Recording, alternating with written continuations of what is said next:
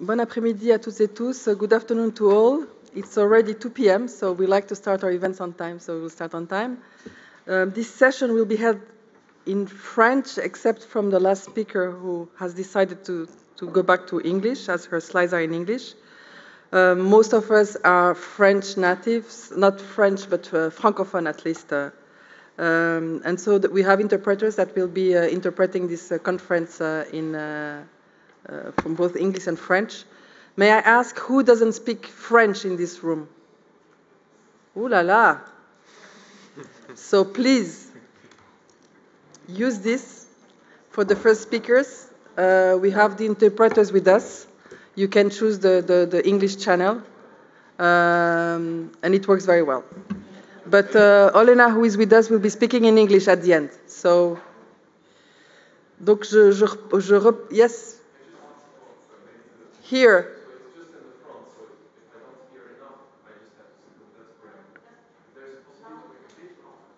Yes, no, don't worry. We are. Can you hear? It's well, okay. But if you don't speak French, yeah, yeah. So that's how it. There are two. But you are right. There are two. Il y a deux lignes vides. There are 2 rows that are free at the front of the room, so please don't hesitate to move a little closer to us. Don't be shy. There's plenty of space. Welcome. We're delighted to know that you're with us in the room or online, of course. This conference is being recorded and is also live on our YouTube channel. So good afternoon. Thank you for joining us at the Geneva Health Forum for this session on the role of NGOs, non-governmental organizations, in strengthening environmental health. I'm the one doing the slides, so here we go. This session is being filmed, as I mentioned, and is streamed online on our YouTube channel. It's also being recorded. For those who wish, you can watch it again on our website and also access the summary of the session. My name is Diana Resiliolo. I'm coordinator of the Réseau Environment Geneva Environment Network. It brings together all the players of international Geneva that work on environmental issues at a global level.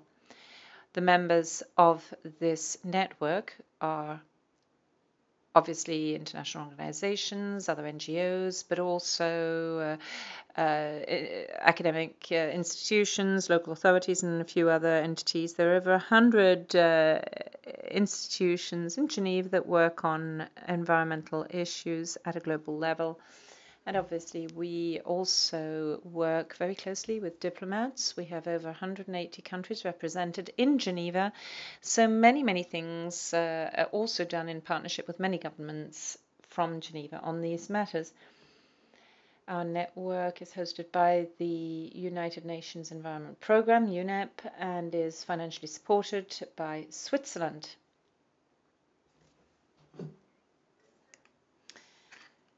The headquarters of our network is not in Geneva, but in Nairobi in Kenya, but its greatest presence outside of Kenya is here in Geneva. Why? Because here in Geneva there's a large part of the United Nations system and all the players that I briefly mentioned in my introduction. What I should underscore with regard to Geneva, and you will be well aware of that because you're here at the Geneva Health Forum, is that in Geneva we have the WHO, the World Health Organization, and a fair number of organizations that are active in this field, which means that Geneva is the global center for health-related issues governance, and therefore everything that's related to environment and health. Geneva is important too, which is why we work on this topic from Geneva. My specialty, you will have understood this, is environment and not health. And on this panel we have several members who work in the health field, and I'll be introducing them bit by bit as I give them the floor. As the Secretary General of the United Nations keeps repeating, and my colleagues for that matter, our planet is facing a triple crisis.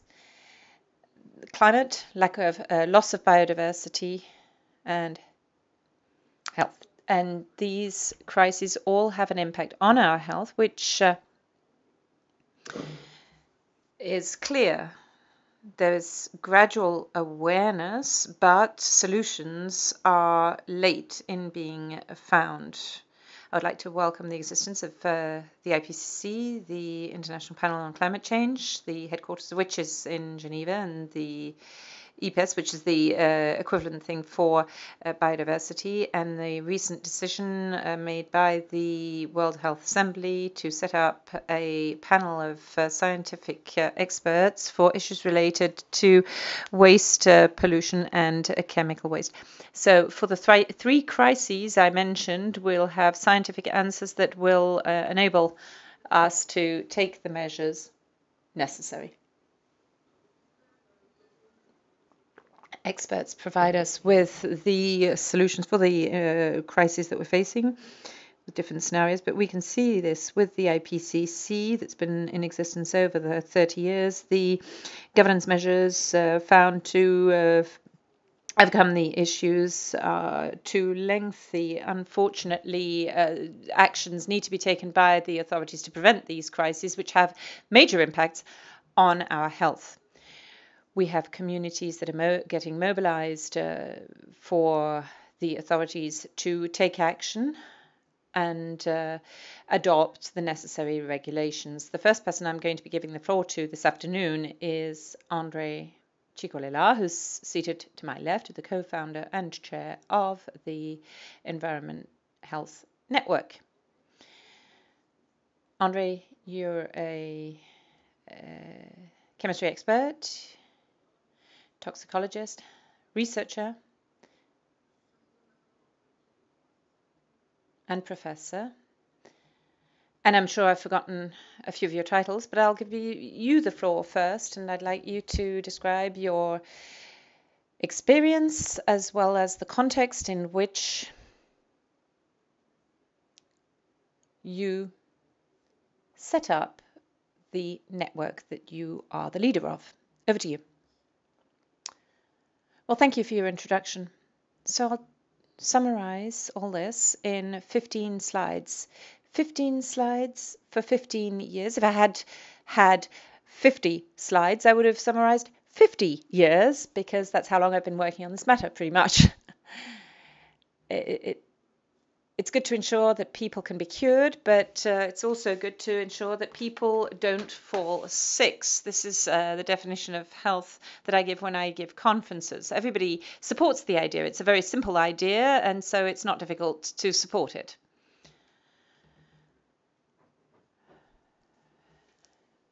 Bit by bit, we are getting a more global general vision of the matter. Now, the network Environnement Santé was set up some 13, 15 years ago. Further to measures and workshops that were organized in 2007 in France. All the NGOs that supported the idea were contacted to create this network and promote environmental health. Given that environmental health doesn't mean much to many people, we took an example of the urgency of policy in environmental health. The example was bisphenol A, which was contained in most bottles used to feed their babies. BPA was used in these bottles, started to be used a few decades ago to replace glass bottles. The problem is that when you put BPA in the microwave, BPA comes out of the plastic and leaches into the milk, and a whole generation of babies were affected by this. So we were heard. Very swiftly, the local authorities started work on this matter. This was in March. In April, Paris withdrew bottles containing BPA in all nurseries. And a year later, BPA was banned from babies' bottles in the European Union. sorry, that was in France, and then in November 2010 it was banned in the European Union. So now this decision has been implemented at European level. But then we explained what follows to the members of parliament and of government, and we explained that yes, it's a good idea to protect babies, but before being babies were fetuses, and so we should take that into account too. It was an urgent matter, and then we had a unanimous vote, which is very rare, unanimous vote of members of parliament and ministers in France.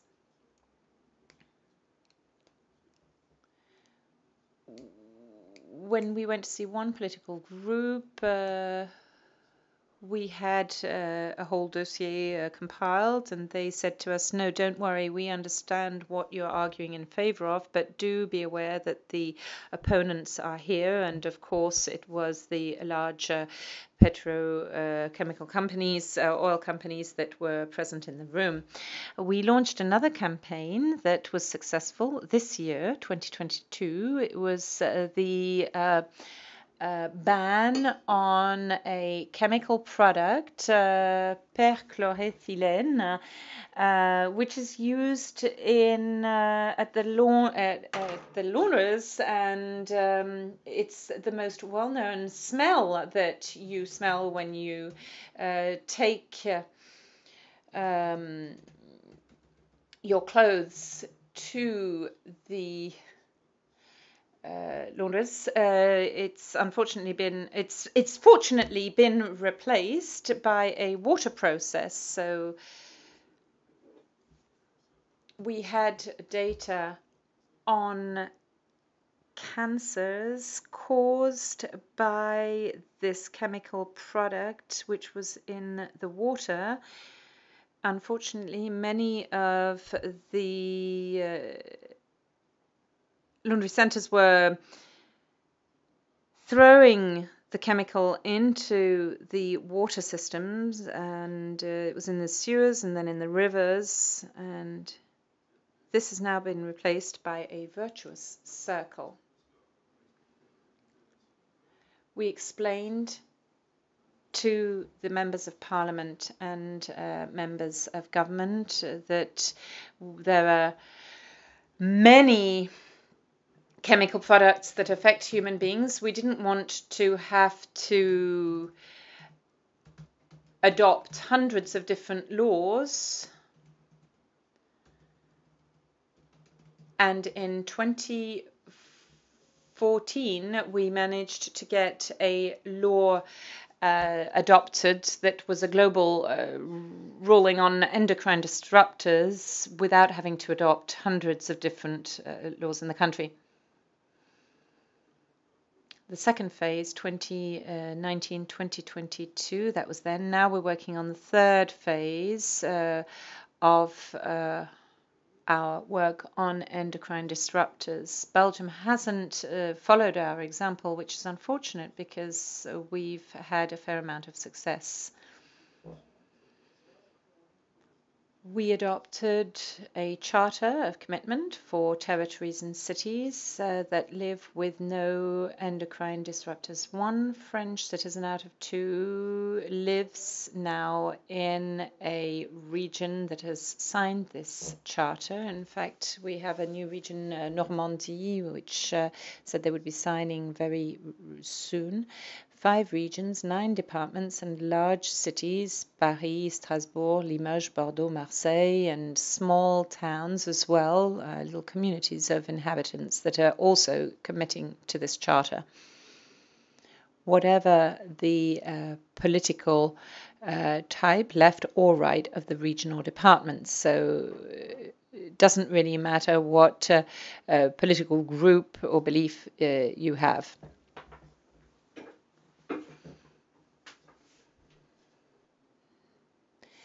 I'm not saying that all Green Party mayors have signed or all socialists, for example, have not signed. It doesn't really matter what political group you belong to. There is no hard set rule. What we're doing here with this charter is sending a message, starting up a process. It's mainly a matter of restricting pesticides.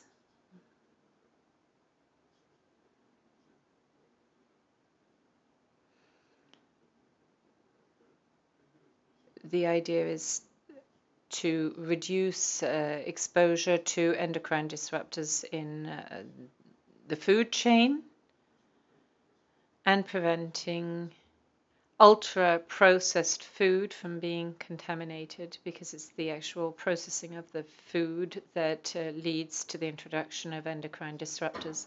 The third axis is promoting information for population, health professionals, and the staff of the local authorities. So basically on TV, on radio, and online. Mayors actually say to me quite regularly, when we go out, we get into trouble, but here people are saying that they're very happy with what we're doing. So the mayors themselves are delighted because they find that the populations are very favorable to these measures. The fourth axis is setting up environmental criteria by progressively eliminating endocrine disruptors in all contracts and public procurement. The fifth axis is information on what's been done. So basically an overview of the measures taken on a yearly basis. Now there's a bit of greenwashing, obviously, but globally there are local authorities that have decided to get involved in this process and are being very active. So this is just to show that it's a procedure. Sorry, I've just turned my microphone off, says the speaker. Then there is European recognition. The European Committee of Regions in 2019 asked the European Commission to support initiatives such as ours, which is cities and territories with no endocrine disruptors, and non-HAS cities. And basically in 2020 the European Parliament adopted a resolution on a similar matter, basically asking the Commission to support the creation of a European network of cities and local authorities with no endocrine disruptors. Now, hot off the press is that last Monday, just to show you that things are moving increasingly swiftly, the European Commission said elimination of 2,000 substances between now and 2030. So for somebody like me who's been following this for many years and decades, I have to say that the 25th of April is a date that will go down in history. We're not the only ones, clearly, but for a process that was launched in 2009, I have to say that we now have a lot of political support. And next week I've been invited to the conference on chemical products, which is being held in Paris, to raise the awareness of the people and political leaders. We're also launching a new operation initiative called Zero Phthalates, which are included in cosmetics, in foods, ultra-processed foods, and plastic wrapping. If you go to eat at McDonald's one evening and you give a urine sample before going and one the day after, you have 50% phthalates in addition to what you had before. Now there are 8 childhood diseases. In fact, there are actually more now, but 8 have been linked directly to exposure to phthalates during pregnancy, as this leads to consequences in both the children, grandchildren, and great-grandchildren. It has an impact on fertility, for example, over 3 generations: obesity, asthma, cognitive problems, language problems, hyperactivity, reproductive issues, all affect a large number of children. The initiative consists in either cutting the person's hair and analyzing the phthalates in the hair, or asking the ambassadors, who are volunteers, to carry a bracelet, to wear a bracelet that catches phthalates. So this makes pollution visible. We've been working with several departments.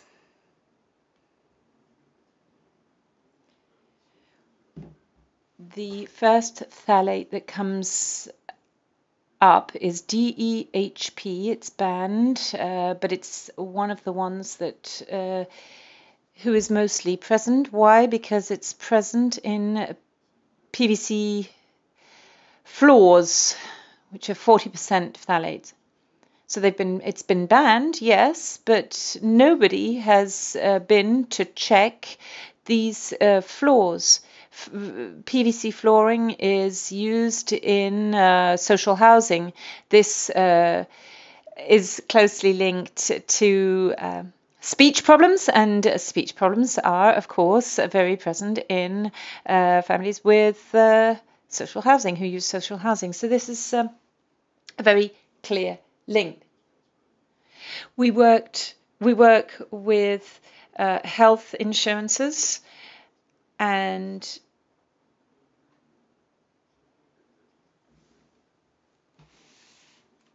this gave us the following table. Speech problems can be seen in the first line.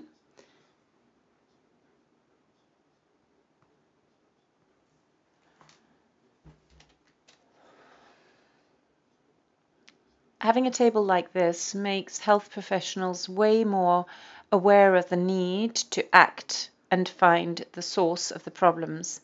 The last campaign, awareness raising campaign, was organized in 7 lycées. Here too, with these silicone bracelets, we organized several information sessions. It was an extremely positive experience, especially with adolescents, who then went back and spoke to their parents. Last point, last action. We brought together the associations that so wished in various groups, an inter-association group for environmental health.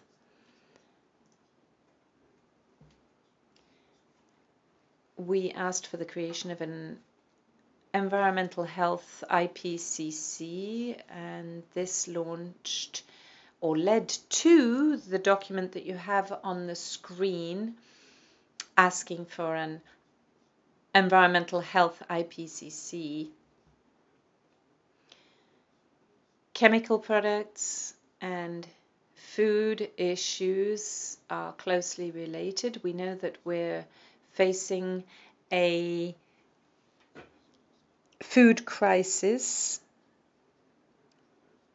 but we fear that the solutions found to this food crisis may lead to an increase in the health problems because of the use of processed foods.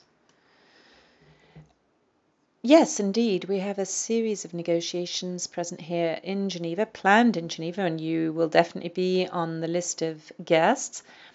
And I have a series of questions that I would like to ask, but I will give people the option to ask their questions before I do. Use this. Donc, juste une petite remarque sur le plastique. Just one small message. Just very recently at an assembly, the assembly at which the decision was made to create an IPCC for chemical products, amongst others, and pollution, of course, We also took a decision, which was in all the media, on plastic wrapping. So there is negotiation that's going to be set up to try and eliminate plastics as much as possible from our lives, because of course we do need plastic in our life to a certain extent. This is underway, and there is strong mobilization, and NGOs here too play a very important role, a role that is not always very visible, but that certainly is significant. I now turn to Philippe Chamaret on my right. He's head of Éco-Citoyens pour la connaissance des pollutions. Dear Philippe, I would like you to tell us about your personal experience and the creation of the institute that you are the head of. Over to you. Thank you, Diana. And thank you, André, for the fascinating presentation you just made. I'm delighted to meet you all. Philippe Chamaret, I am head of the Institut Éco-Citoyen pour la connaissance des pollutions. So it's the Eco-Citizen Institute for the Knowledge of Pollution. I got the necessary scientific and methodological knowledge necessary in my studies to understand what real scientists are talking about. So I am a chemical expert, but I worked on modeling on the environment, and also came across during my studies many politicians and representatives of various industries. Bit by bit, I got involved in the political aspect of the environment, and I'm now head of the structure that you have on the screen. So what I'd like to explain to you today is broken down in two parts. It's like a building. You start out with a problem. It's like working on a problem, not like a building, sorry. So you start out with a problem, and then you find the tool. So on the one hand, you have the tool, and on the other, you have the knowledge, a whole set of elements to know about and that I have to rely on in my daily work. So very briefly, to set the context. This is a city that's some 50 kilometers from Marseille in France. It's in an industrial area, which is also a port. The whole area covers some 10,000 hectares. It practically surfaced overnight in the 1970s. 10,000 hectares were created to enable for the largest industrial port to be created in France, if not in Europe. This was during the period when, in the 70s, this is for France, of course, the TGV, the fast train, the Concorde, and so on and so forth were created. So many flourishing industries, and to support the flourishing industry, we needed industrial sites, including this one. Now, Foss, which is this particular industrial site, uses heavy metals. These industries emit. They pollute intensively, and in addition to that, there's a diversity. So as you can see, I'm sorry, it's in French. I'm very sorry for the English speakers amongst you, but you can see that we have steel. So that's in black, petrochemical stuff, which is in red, everything surrounding oil. Then we have a lot of logistics, that's in yellow. Transport, road and sea, and more recently we've had energy storing, for example, liquefied natural gas, and waste management. So things have evolved. There has been an evolution, but also an increasing diversification of the industries present in this area. As a consequence, all of the emissions of pollutants, be it in the air, in the ground, or in the waters, create exposure to pollutants for all people living close by. Fos-sur-Mer, Port-de-Bourg, Martigues, amongst others. All of the people living in these cities, there are 4 of them that you can see on the photo. So all of these citizens are exposed to the pollutants, a mixture of pollutants that they're not aware of, and the effects of which on health are unknown. Les années 70. So this has been going on since the 70s, but since then several questions were raised about the effect of these activities on our health, but not that much more than that. The inhabitants worked directly in those industries, so the relationship with those industries was a bit different, a little bit paternalistic, and this is not a way when people usually react. And in the 70s, a lot of people retired, and there was a period of unemployment, which means that the inhabitants knew the industries, but they no longer worked in them. So it enabled them to really react and challenge those industries. Furthermore, the city of Marseille set up its incinerator for waste management in Fos-sur-Mer. So everything that the inhabitants had been experiencing since the 70s was put forward, but the real trigger was a demonstration against the incinerator, where finally people started to wonder what were the effects of these industries on their health. And the surprise was that nobody knew. Nobody knew because in the beginning of the year 2000,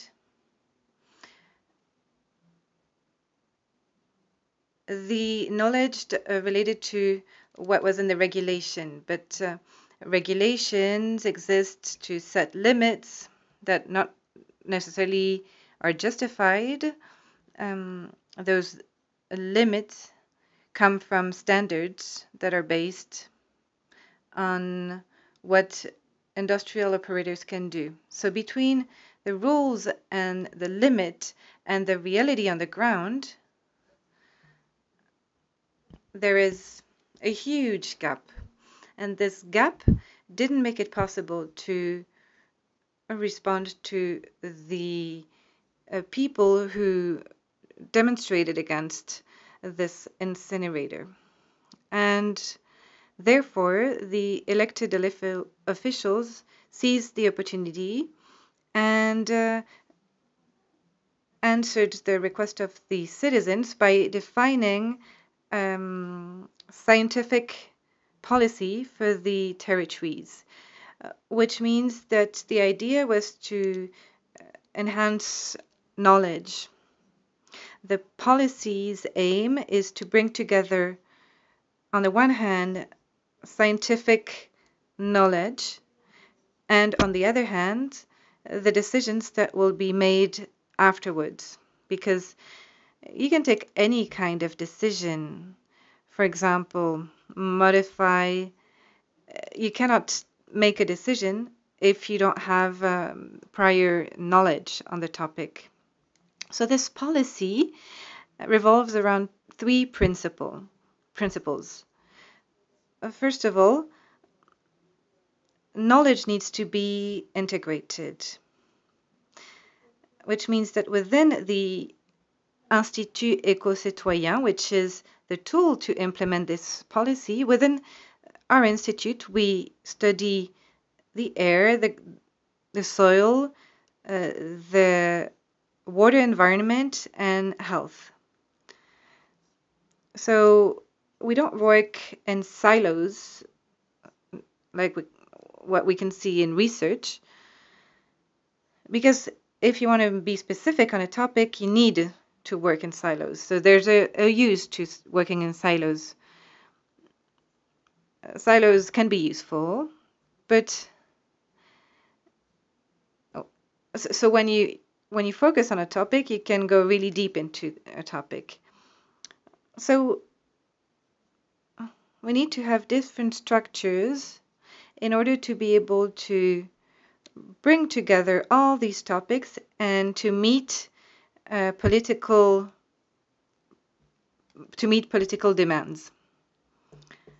So the 3 principles are here in front of you, and make it possible to involve the citizens in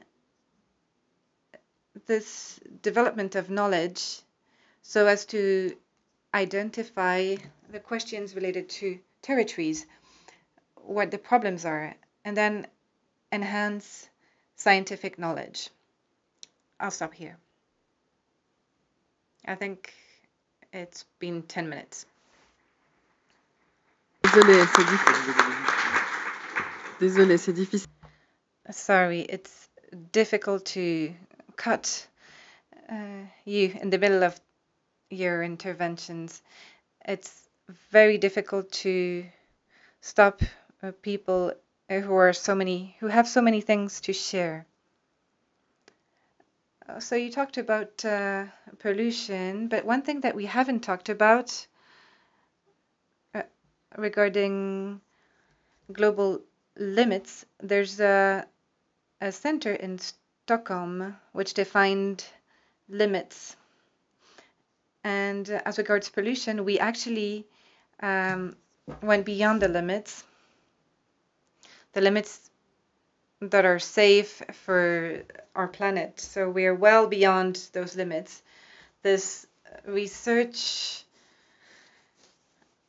was published just a few months ago. So there are a lot of things to do, and it's very important for people to come together. I'll now give the floor to another activist, another heroine of these issues, Mallory Guillon. She's the spokesperson of the Collectif Colère Pure Santé here in Geneva, working on the quality of the air. And the Arve River is often affected by pollution. So Mallory will tell us more about the topic.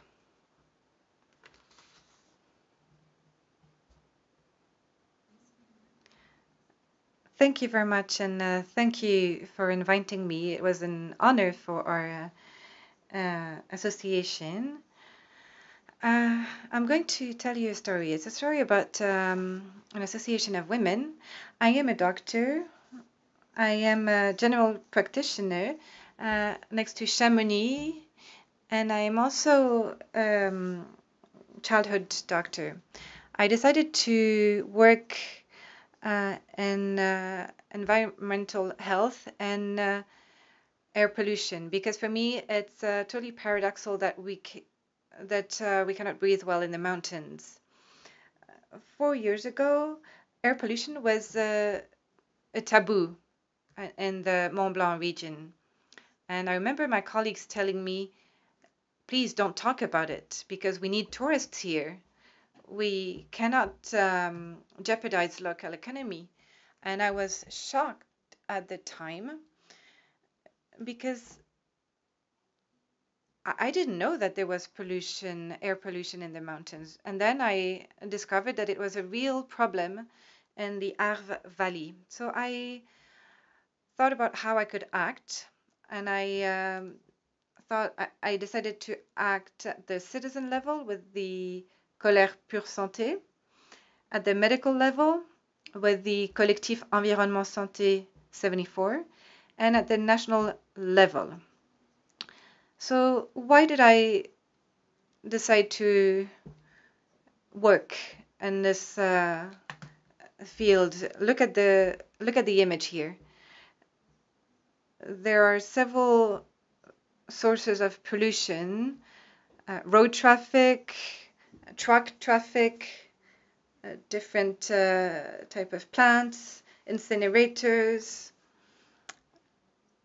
We have the problem of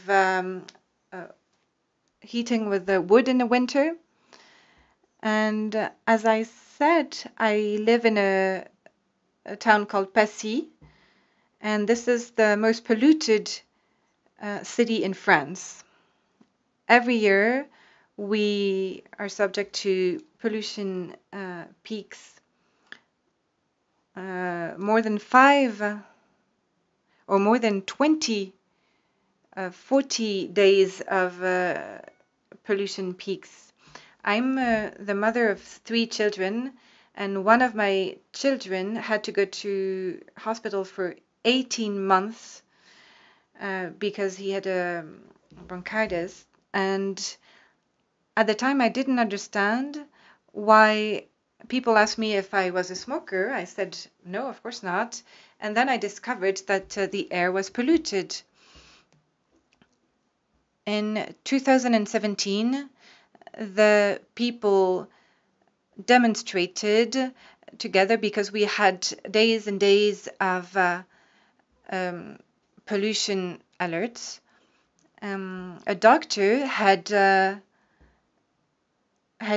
warned people of what was happening, and people accused him of lying. And then demonstrations were organized, and the elected officials had to react. This gave us hope. And this very doctor I told you about was going to be an MP, but this didn't work. In 2017, there was a study, the ECIS study, relating to 85 premature deaths in the Arve Valley. So the main reason for what I'm doing is because children are sick. I see different type of bronchitis for kids and older people, new types of asthma. And what struck me as not normal is that I noticed that these different forms of asthmas appeared outside of winter, for example, in the summer, in the fall, and this struck me as not being normal. So here you see the demonstrations of people and drawings made by children, and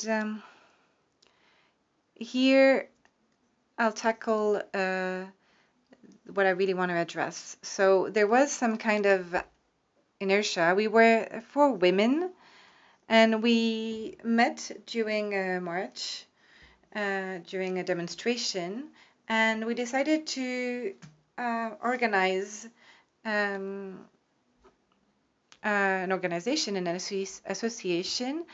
Everybody is free to come whenever they want to share their specialties and their expertise in order to make sure that this problem is solved. A study was published, an environmental study was published, which showed that there was abnormal rates of heavy metals in a zone in Passy, where I live, and this created a scandal.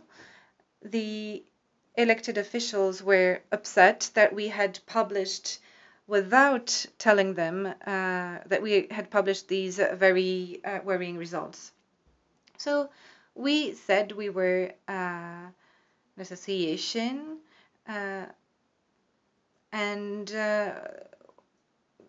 because we wanted to make sure that the health of our children would be protected. I'm going to tell you a bit more about what we do. We have wanted to work on different levels. We organize several types of analysis, environmental analysis regarding dust, air, eggs, mushrooms, etc. And we realized that there were abnormal levels of endocrine disruptors. We also brought people to justice. We filed 540 complaints and started several proceedings. And we are now in the stage of appeal. And after all these actions, I decided to organize a campaign to take samples of hair on people to find possible heavy metals. And unfortunately, we had a lot of negative results. So we continue to talk about everything that is not normal in our environment and on everything that has an impact on the health of children and people in general. So here you can see we are at the administrative tribunal. Of course, we organized several demonstrations on the sector of the Pays du Mont Blanc, but also in Switzerland. We also do a lot of things on a social network, and we had a lot of requests by the media.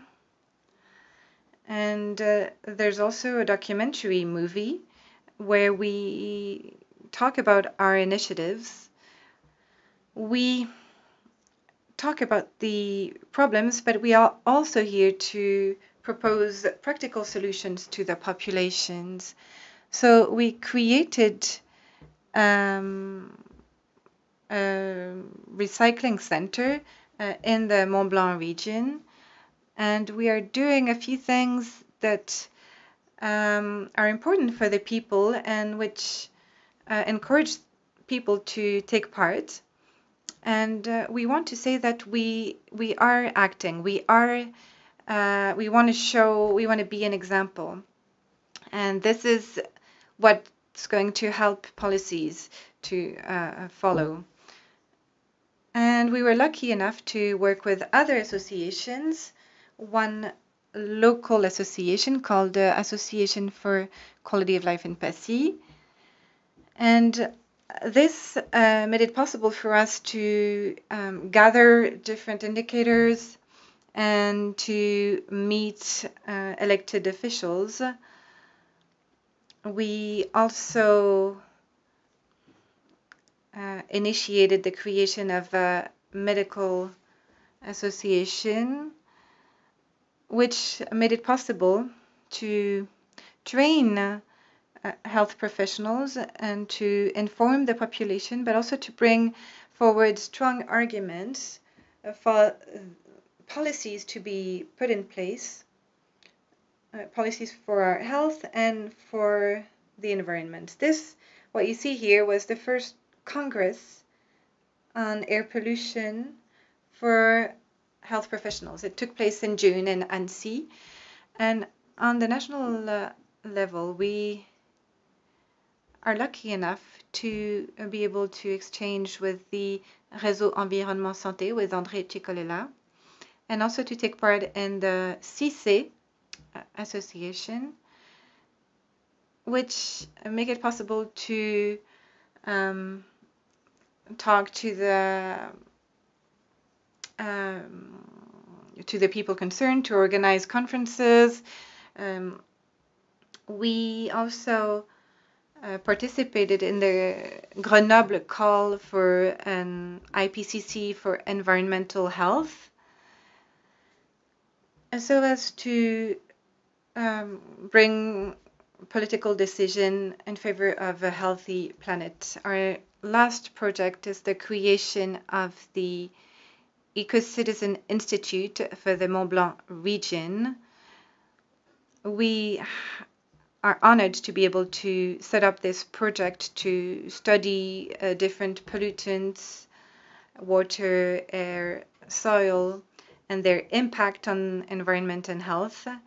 And now we have figures on cancers, on cardiovascular diseases, and this will help to influence local officials and make the right decisions, because we are in a valley where there are a lot of pollutants, and I hope that this initiative will make it possible to say that we live in a critical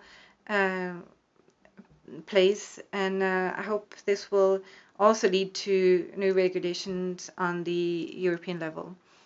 So this is our hope. Here you can see the picture with Philippe Chamaret, who had welcomed our colleagues, the launch of our institute. And to conclude, we need to bring together the citizens. We are all heroes. We are not the only heroes. You are heroes too. You can change the world. You can change our environment and health. So there are things to do. Everybody is specialized in one way or another. You just need to start doing something. And in 4 years, we were able to make sure that this topic of air pollution is no longer a taboo. Now people talk about it. They ask questions. For example, they ask questions to me when they come for a medical visit. And people take part in the different events that we organize. It's a health emergency for our children, for our mountains. It's a public health stake. And it's only if citizens act and lobby that we'll be able to change things. Thank you very much.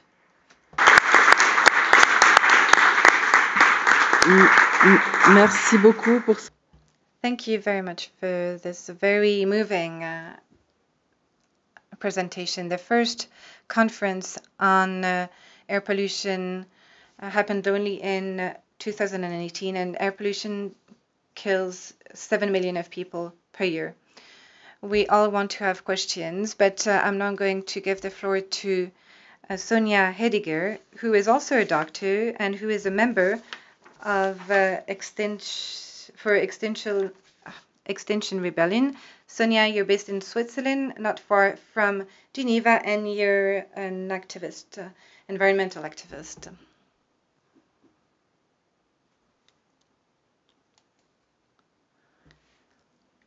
Good afternoon, everyone. Thank you very much for inviting me here today. I would like to talk about Extinction Rebellion and the doctors for Extinction Rebellion. It's a bit different from what was addressed before me. You might have heard about Extinction Rebellion. This movement started in 2018 in England, and the movement reached Switzerland early 2019. This was our declaration of rebellion.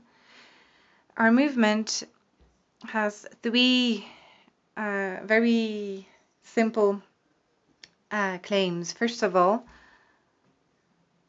the first one I forgot. The first one is to declare a climate emergency.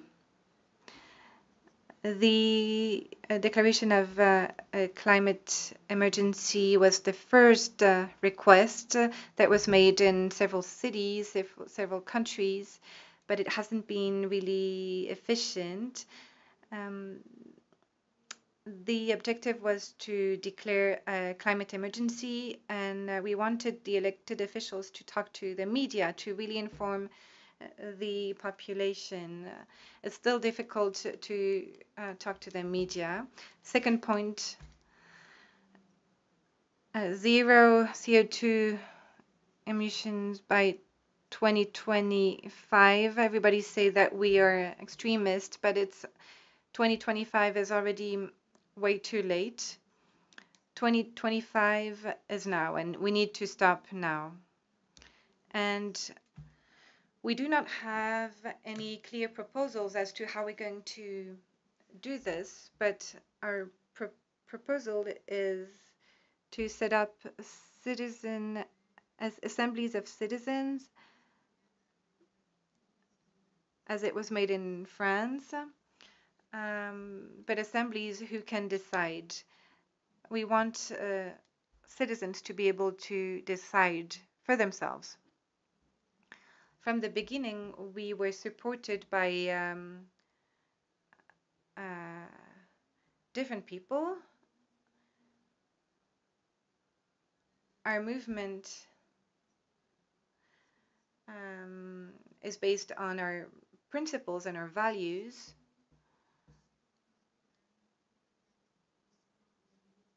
Our main idea is to take care of ourselves in order to take care of other people and to take care of the planet. So it's a real shift. It's a real paradigm shift. And our values help us make decisions on the way we're going to act. What we chose to be able to achieve our aims is civil disobedience. This worked very well because it started with a small group, and we managed to get the attention of the media through civil disobedience. When we started in 2019, we were considered as terrorists. And more, we're noticing that we are being invited. For example, here, people and politicians realize that people like us are needed, people who demonstrate, who are a bit extreme, but who want to tell the truth. And we never use violence. It can be considered as a certain type of violence by people who are, for example, stuck in their cars, but it's really a non-violent movement. So this was one of the big demonstrations in Lausanne. These demonstrations are always full of joy. The atmosphere is an atmosphere of joy. We want to show that there can be a different way of living together, of interacting, and of taking care of each other. And Doctors for Extinction Rebellion started working together at the end of 2019. We realized within our group that we were several healthcare workers, not only doctors, but all of the people who work in healthcare and who cure people, whether it is for physical health or mental health or alternative medicine. So it brings together different types of healthcare workers. So this is what you see here, shows how we have to deal with the police quite often, and it shows that we are here to warn people about what's happening. This is the flyer of Doctors for XR. The QR code is no longer valid, I'm sorry.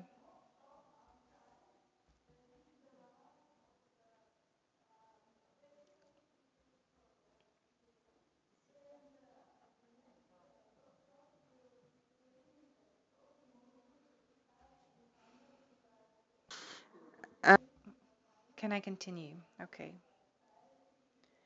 So we met with several people, and the first thing we did was to organize a conference at the CHUV hospital in Lausanne. And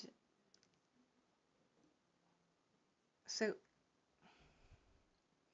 the CHUV is the cantonal hospital of the canton de Vaud. So we met there, and we had quality speakers who talked about the situation and of the need to commit. There were several doctors present, and Doctors for Extinction Rebellion. So we were here for the first time. We were there for the first time publicly. This conference made it possible for us to reach quite a lot of people, and several days later, a big action took place in Lausanne with about 60 healthcare professionals who agreed to disobey because this demonstration was not authorized. So these people went down in the street to denounce the inaction of their government. So here, this is me. We also took part in the different various climate demonstrations and marches. We would like the population and the elected officials to realize that there's a close link between destruction of the environment, pollution, and health. And currently, this link is not really being made. If I showed this to you, it's to show that it is very, very difficult to have the attention of the media. And we have the feeling that we always need to do more for the media to write anything about our topic. So this action was called We Don't Want to Go Back to Normalcy, and this took place at the end of the confinement in the canton de Vaud. We were there in Yverdon, and we brought a lot of empty shoes to ask them to not to go back to normalcy. This was our first action, the Dr. Soixer for XR, which was carried out in Lausanne. We were delighted and surprised to see that we had quite a number of professors amongst us who joined forces. The former cantonal doctor of the canton of Vaud, nevertheless right-wing, but he felt that it was his duty to lie down with us on this square because he too feels this climate and environmental urgency.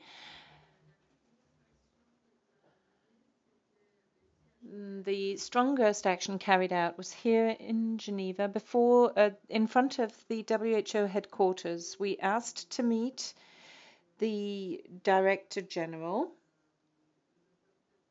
Dr. Tedros. So we came together on the Place des Nations.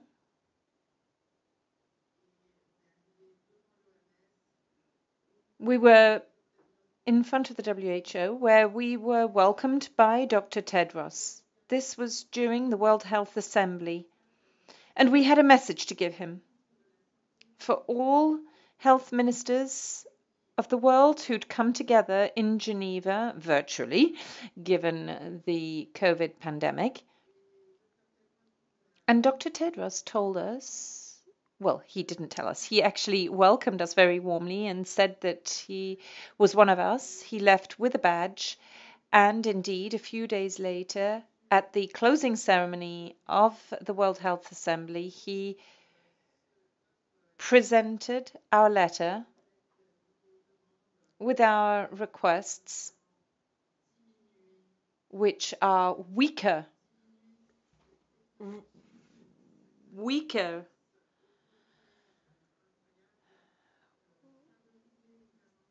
which are requests to slow down technology, to foster prevention rather than cure, to search for the causes of diseases and not just run behind them.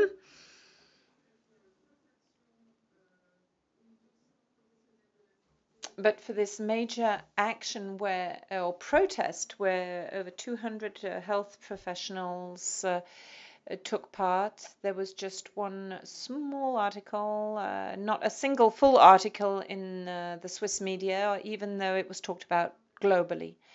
We did the same thing just before COP26 for Alain Berset. We asked him, so this is the federal councillor, it's basically the health minister, for those of you who don't know him, Switzerland. Unfortunately, Alain Berset, the Swiss health minister, has told us that everything has been done to do what needs to be done and that he cannot do any more than that.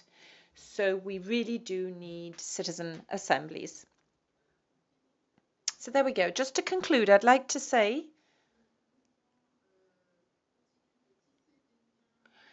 that our movement continues to work with a whole host of other entities, networking. We work with political entities too. We will continue to be out there in the street because it's absolutely vital. And we also would like to let you know that many of us are politically committed, but also in terms of resilience in another vision of a health system. We would like health centers to be more focused on prevention than on cure, and also ensure that the people themselves are aware of how to take care of themselves and of the planet simultaneously. Thank you so much.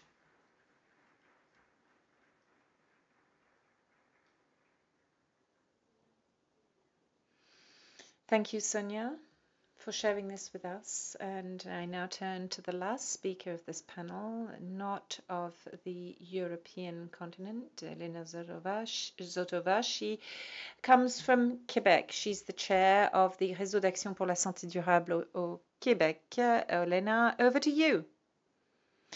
Elena will be speaking in English. Thank you so much. Delighted to be taking part in this discussion. My name is Olena, and to introduce myself. Yes, so my name is Olena. I trained as a medical doctor at McGill University in Canada, in Quebec. But as we face a climate emergency, I decided to shift away from clinical practice and not engage in residency, which is an unconventional choice, because I felt ethically compelled to act, really to put my energy where I felt it was the most needed for the sake of current and future generations. So originally, I'm actually from Ukraine as well, so I have a strong sensibility to inequities and injustices overall, probably which motivated my involvement in the climate and health movement. So today I wanted to give you a general overview of an action network that we have built in Quebec, and actually building on some of the narratives that the panelists have presented today, which I find are very inspiring. So I'm here to give you maybe a little bit more of a structural overview of how we can manage to mobilize communities in these kinds of projects that were presented to you today. Our initiative is called in French le Réseau d'Action pour la Santé Durable du Québec, which translates as the Action Network for Sustainable Health in Quebec. Just a few disclosures before, I'm sponsored by the Association pour la Santé Publique du Québec, so the Quebec Public Health Association, and also from the International Ministry of also by the Quebec Ministry for International Relations. And really the Association, the Quebec Public Health Association, they work on a variety of levels with a mission to work towards sustainable health. And our action network is one of the many projects that they have under their umbrella. So I just wanted to present this to you today. Now, the action network that we have been building over the last 2 years is really based on a few premises that have been proven by literature, how healthcare professionals are trusted voices in communities, how we are able to leverage human narratives based on our own experiences in the clinical field, but also on our patients' stories and on the stories that we see with our fellow community members, just like the ones that we have listened to today. And also, what we really value is interdisciplinary leadership. So it's not only about doctors mobilizing in the fight against climate change or for sustainable health. It's really about mobilizing across disciplines in the healthcare sector in order to distribute that leadership and for each person to find their role and their place in that movement. So what are we aiming for with this action network? Our mission is to safeguard sustainable health in a healthy environment in Quebec. The general objective that we have given ourselves is to mobilize healthcare and social services stakeholders in Quebec sustainably and strategically in order to achieve sustainable health in Quebec. And more specifically, how we're putting this in the works, but putting this in practice, is by facilitating multi-stakeholder consultation, collaboration, sharing resources, experiences, creating trainings, education materials, and also fostering distributed leadership and social accountability across a variety of healthcare professionals. Who are we currently? So we have done the official launch actually in March, at the end of March, and we have united 20 organizations in the healthcare and social services sector in Quebec, uniting nearly 150,000 people who work or study in the healthcare sector in Quebec, which is actually not far from 50% of healthcare workers and students in the province. And we are aspiring to mobilize even more associations and organizations moving forward, inspired by similar action networks and coalitions and alliances that have been launched all over the world, such as the Climate and Health Alliance in Australia, the UK Health and Climate Change Alliance, and many others. Now, what inspires us? Why are we building this action network? There's a framework that has been put forth by the WHO since the late 90s, spearheaded by a doctor called Charles Bolin. And this is the social accountability framework created originally for education institutions, with a famous pentagon that you have now on the screen, emphasizing the need to connect health professionals, academic institutions, communities, health administrators, and policymakers, and to really create a platform that will allow people to communicate their needs, to collaborate, and to share in order to co-construct together a health system based on people's needs. This is a framework that is really inspiring us to involve a variety of actors in such an action network. And among the 20 organizations that are part of our action network, we currently have representatives of health professionals, so professional associations, labor unions, student associations. We also have academic institutions, faculties of medicine and health sciences, as well as some research consortiums. We also have some communities who are involved, so civil society groups, environmental groups and associations, community-based NGOs, and overall general public, people from the general public who engage with us. And we're also engaging more and more some of the management structures in our healthcare establishments, including people from the health ministry, although they are not officially members of the Action Network. They still gravitate around the Action Network. And of course, engaging policymakers, I put them in gray just because we're not able to rally them within the Action Network necessarily, but they are crucial actors that we have managed to find, to build allyship with. Several deputies, several government-affiliated institutions such as public health institutes that are officially under the Ministry of Health, as well as health and environment ministries, which we are developing some ties with in order to be able to communicate to them more directly. So what are we working on specifically, bringing all of those actors together? We have a common agenda that is elaborated within a Charter for Sustainable Health in Quebec, along three major pillars or axes. The first one is limiting climate change, and we have 5 demands that include elements such as divesting from fossil fuels, limiting fossil fuel extraction projects and overall reducing greenhouse gas emissions to net zero as fast as possible. The second pillar is to supporting sustainable communities. This is about using the healthcare perspective to support environmental action in community, citizen-led projects such as greening, healthy transportation, public transportation, fighting air pollution, and many other initiatives. And finally, the third pillar is leveraging a sustainable health system, because as we know, the healthcare system is responsible for nearly 5% of emissions in Canada. And we have 4 demands, which include reaching a carbon neutral healthcare system in Quebec. How do we collaborate around this agenda? We have a shared governance of a roundtable of member organizations, which are those professional associations, labor unions, and faculties of medicine, and other organizations that I presented to you earlier.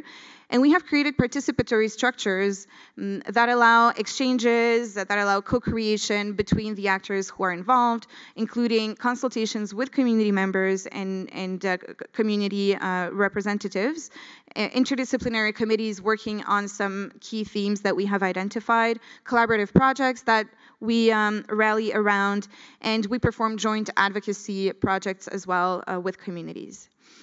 What have we achieved so far? Just a little list of some of the actions that we have undertaken, including a petition for a carbon neutral healthcare system in Quebec, which we brought to the National Assembly, which is where our deputies meet and take political decisions. We have published several op-eds, reports, media appearances, online campaigns, and done other actions to really put health arguments forward in support of citizen-led environmental initiatives. And we have also built some capacity building trainings. We have grown many collaborations across the healthcare sector and across environmental sectors, trying to break those silos that exist across disciplines and creating a platform that would allow to break those silos in practice. And finally, raising the ambition of the healthcare sector. So by generating a movement, we're actually able to achieve endorsement by usually more conservative institutions such as faculties of medicine or other professional associations. Now, it's all about improving and trying to generate social change, and there are best practices that are discussed in the literature in this regard. So we're always trying to learn from other experiences in social movement building. And there's a model that was developed by Kania and Kramer and published in the Stanford Innovation Review that's called the collective impact. And it's based on 5 keys that are essential to solve complex problems, which we are striving for but are not there yet. The first key is a common agenda, which you might have seen that we already have, a shared measurement system, mutually reinforcing activities, continuous communication, and a backbone support organization that will allow people not only to be involved as volunteers, but really that would support the movement and give us a strong backbone to work with. So this is kind of where we stand. We still have to develop those shared measurement systems. We can still improve on our mutually reinforcing activities and continuous communication, also because we are just emerging as an action network in Quebec. Looking ahead, there are a few challenges that we need to tackle, such as limited resources and funding. We're currently awaiting for several funding answers. Engaging policymakers and institutions more sustainably, and this is really work in progress, but I think that looking ahead with continuous efforts and following the collective impact model, this is very promising. And a few thoughts about funding. In the collective impact model, it is recognized that we need more funding for collective initiatives, right? So not only initiatives that focus on super specialized research or individual singled out initiatives. What we really need is, using the analogy of a forest, we need to fund the forest, not only the trees in the forest. So we really need to fund those community collaborations and those ties that are between organizations, and not only specific solutions that are called innovations in the nonprofit sector, right? And by shifting funding in this way, we can better support those initiatives that have the potential and the power to create social change and create more sustainable structures for our societies. So I encourage you to connect with us. You have our website on the screen, and we will be happy to answer your emails and hear your experiences as well. And I'm looking forward to the discussion as well to learn from other panelists' experiences. Thank you very much.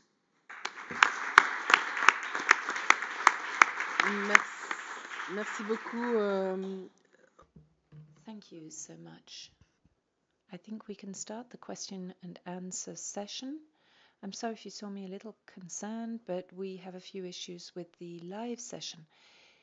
You had a question. You raised your hand earlier on. Do you still have the question? When you take the floor, please introduce yourself. Please press the little button so that the interpreters can hear you and translate. Sir, you have the floor.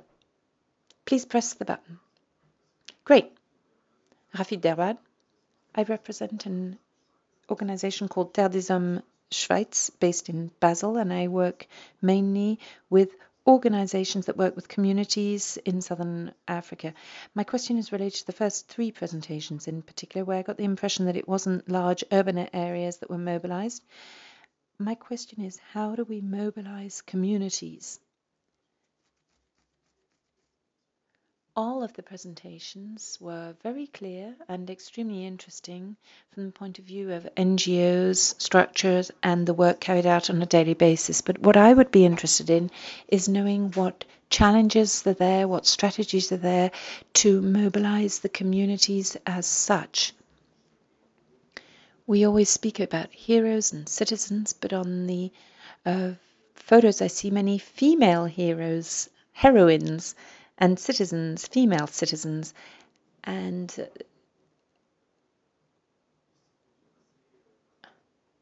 we often speak about fairly patriarchal structures, so I'd like to know how to mobilize in all of the communities. And then the images that I saw, is that the wrong image? I see many more women, active women, on the defense, and maybe I'm not correct, but I see far fewer women in the decisions, and this is something that I see not only in Switzerland but globally. So those are my questions. Thank you. Thank you for your questions. Are there any similar questions? You are not a French speaker. No, not. Very good. Thanks everyone for the very interesting discussions. So my name is Ola McFadden. I'm from Frontline AIDS, which is a global network of HIV community and NGO organizations. So this question is mainly for the Geneva Environmental Network, but also any of the other panelists can answer as well if they're interested. So the title of the event in English is Nothing Will Happen Without Communities and the Role of NGOs. The promotional poster and some of the photos in the opening part of the presentation were of people and communities in the global south, but I think all of the NGOs which are represented on the panel were based in upper income countries in the global north. So I think, you know, communities in the global south are some of the most vulnerable to environmental degradation, and the community organizations there, they play a very big role in responding to environmental crises. So if, as the title says, if nothing will happen without communities, then it would be important for community representatives from the larger part of the world to be involved in these discussions as well. And I think the event description also mentioned using HIV activists as a potential model. And one of the slogans we have in the HIV movement is nothing about us without us, or nothing for us without us. So going forward, is there ways that your network or your other organizations as well can work to include communities from the Global South in these discussions and in the wider conversations around community engagement, community leadership on this very important topic? Thank you very much. I'll quickly answer that question before giving the floor to Andre and the other panelists.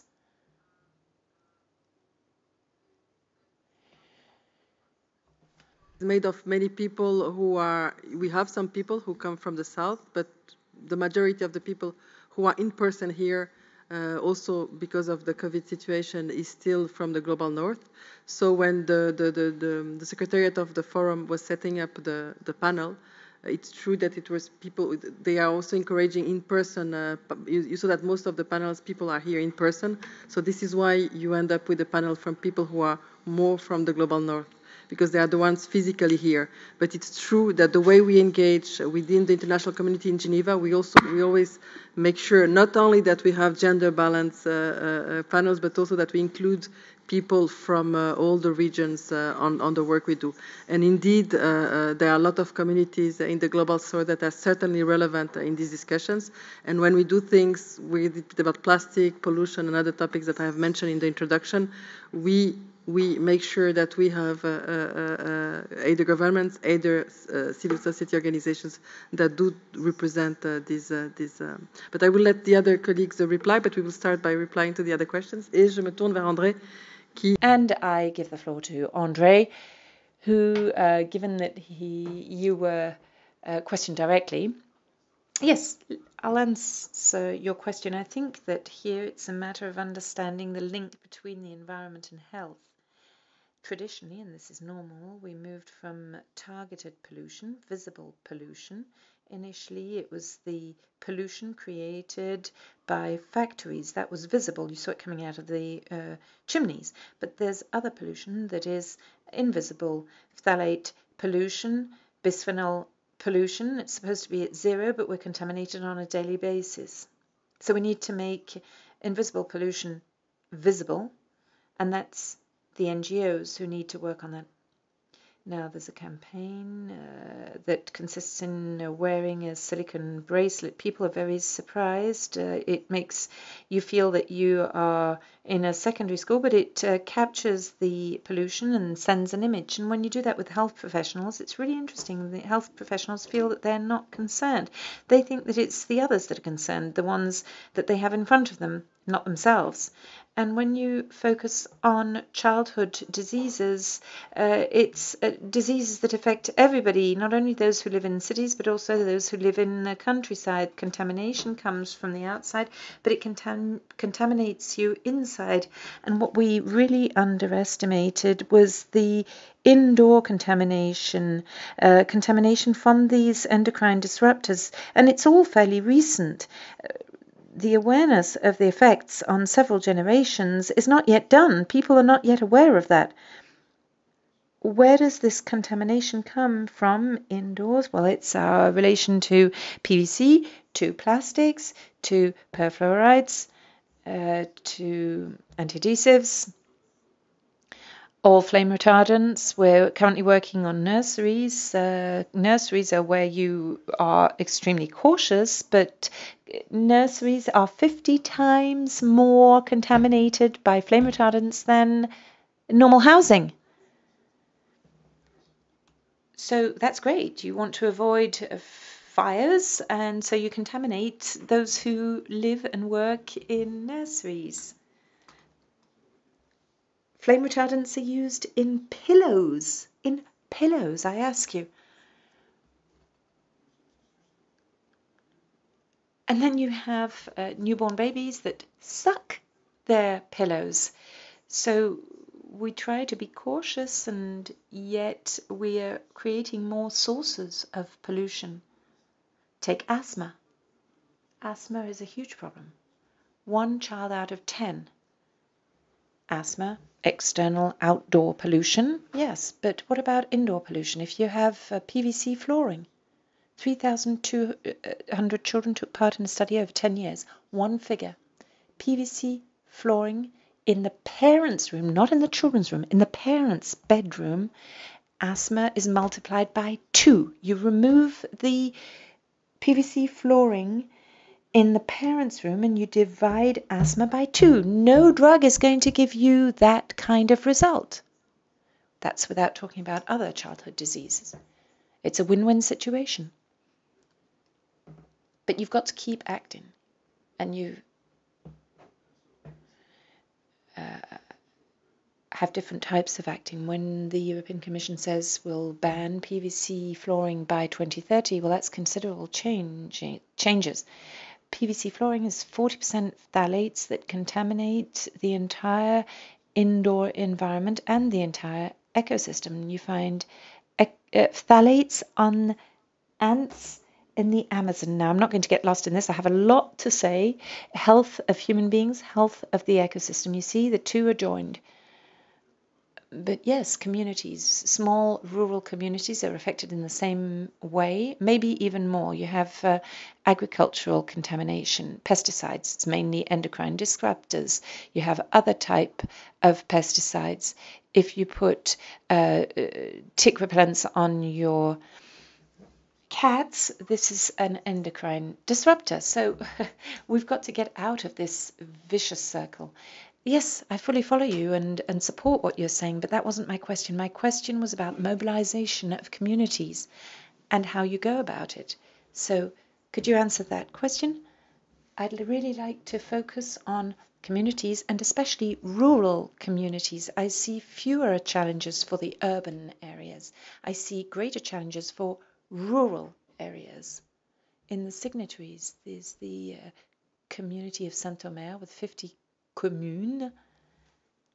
I signed with the chair who was the mayor of a commune of 200 inhabitants. So local authorities truly are the place where there is the greatest awareness, because the political representatives are closer to the inhabitants, to the people.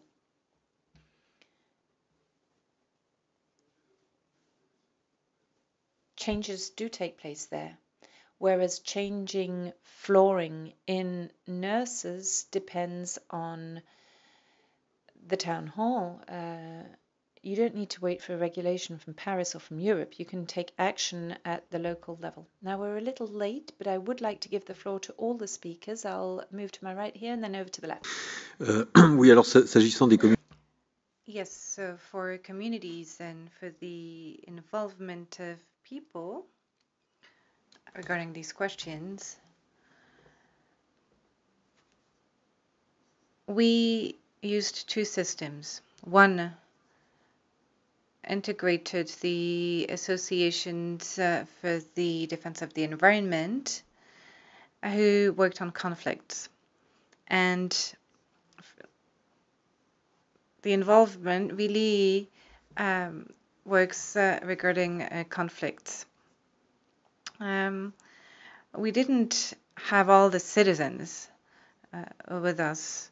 So how can you actually involve,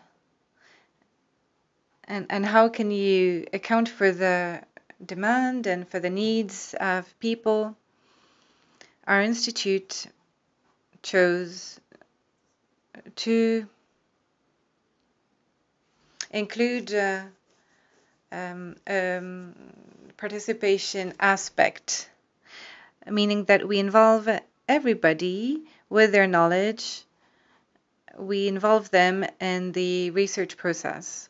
So we have on the one hand the conflict and the response to the conflict to see what creates a conflict. That's one consequence. And the other one is the use of the environment. So we're not based in a big city. We're based in an industrial zone, even a little bit rural, where people have a strong link with the territory, with what we call identity and environmental conflicts. And this is what makes it possible for us to respond to their needs and to their fears. Marjorie, can you respond? Yes, you talked about mobilizing communities. You also addressed the question of heroines and heroes. For us, mobilization took place in a mountain community which lives of tourism and economy. And it was really difficult to make things move. But what really made a change was that we were only women, and we were so concerned about our kids that we were ready to move mountains. And we were ready to go as far as possible. That's why we brought this before the justice and system, and then the media followed. And the elected officials at first said we were hysterical. They said that we were totally exaggerating and that it couldn't last. But I think that when we feel particularly concerned because of our kids, it really helps. And the biggest leverage is the media, if you want to move things. It's something that can be scary, but it's a huge leverage. And this is what helped make things move in the Arve Valley. When people realized that things were being told on TV, it meant that there was a real problem. And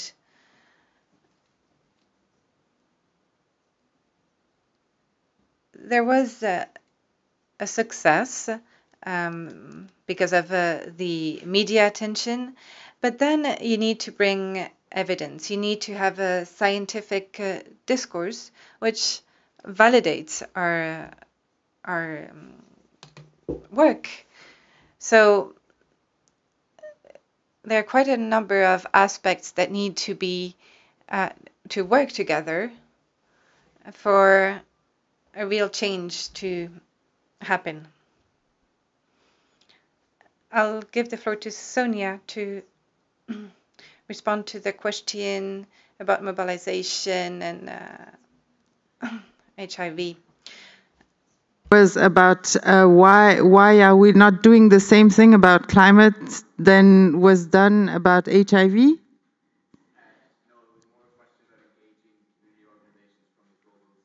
Okay.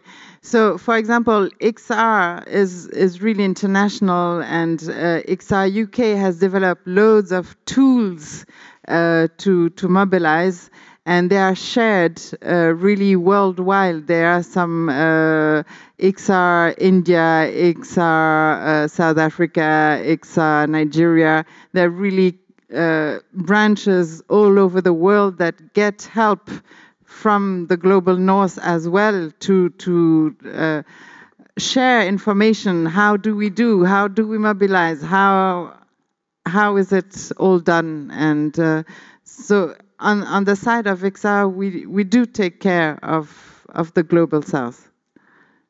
Does this answer something? Moi, ce que je vous propose, parce que j'ai oublié. I forgot that we had interpreters. I forgot that the interpreters were here and that they had other meetings. So I suggest that we continue our discussions. But before that, I would like to give 30 seconds to each speaker, because I understand that the discussion isn't finished yet. But I would like to give 30 seconds to each speaker for them to tell us what's most important for them. So we will start in the same order in which we started. So I'll give the floor to André. 30 seconds. I'm very short, very brief. 2 words to sum up my way of seeing things: optimism and measure. Optimism, because we have a major problem in front of us, the health crisis. And when you realize that we have this problem, well, you realize it's terrible, that we should have started earlier. But when you actually realize that this is happening now, you can act and you can do something. We need to bring the population together, reduce language problems as early as 2 years old is something that's possible. The Stockholm conference took place 50 years ago, and it brought together NGOs and civil society actors, but pollution was already on the agenda 50 years ago in Stockholm, but things were put in place since then, but not enough. I turn towards Philip for his final message. 30 seconds. Well, what I would like you to remember from my presentation is that it is necessary to bring an adapted and specific knowledge to the decision makers. I think this is the most essential point for any change.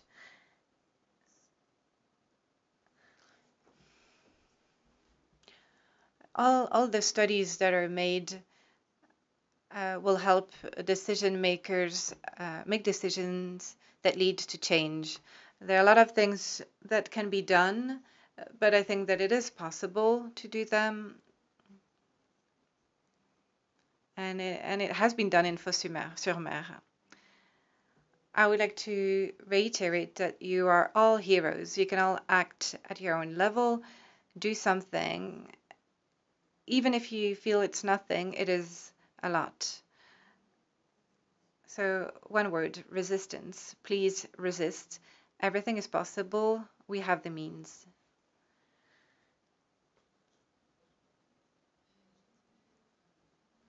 I would like to emphasize the need to be aware of the climate emergency, not only on an intellectual level, but really feel it, understand what it means. And once you feel it in your gut, you have to act. You don't have any choice. And this, so you can act on yourself, but also on anything. Been said, the convergent crises of biodiversity loss, climate change, air pollution, and even all the wars that are happening around the world, fundamentally they're caused by oppressive power structures, which we all have the responsibility to tackle. But we need to be strategic. So building action networks, building organizations, joining forces for collective impact, and engaging communities is extremely, extremely important to have a strategy and really to step out of our comfort zone in order to change the system that is in place. Merci à toutes et tous. Thank you very much to all of you, to those who were able to follow our discussions in spite of the technical difficulties. And I would like to say, as a civil servant, civil society is very important. And it is very present in different negotiations. For example, the negotiations on biodiversity. There was a meeting here not that long ago in March, and the building was full of people and representatives of communities who are very active on the ground and who lobby in the government.